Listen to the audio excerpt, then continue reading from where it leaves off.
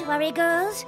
In the fashion industry, there is no room for compromise, and I happen to be an excellent negotiator. Good evening, Mr. Cranky Doodle. Hello, Rarity. I am here representing the Cutie Mark Crusaders. I understand you are denying them the use of a projector. Yes, my projector.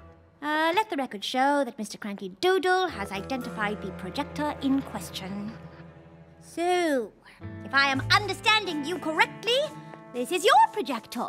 Yes? And you take it home with you when the school day ends. Well, no, I can't do that. That's right. You can't do that, can you?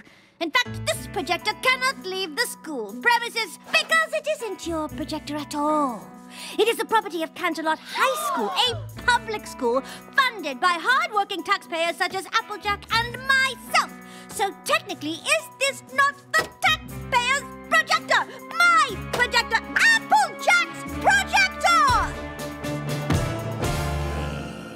Therefore, did you not lie under oath when you identified it as your own? I didn't take an oath. You're out of order. This whole projector situation is out of order. I'm confiscating it as evidence.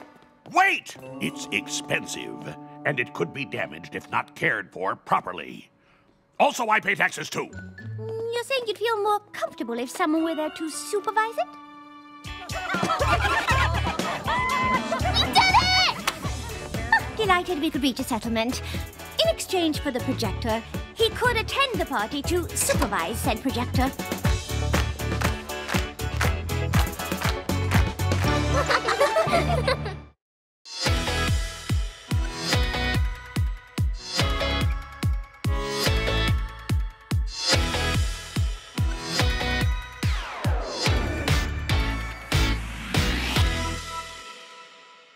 LHX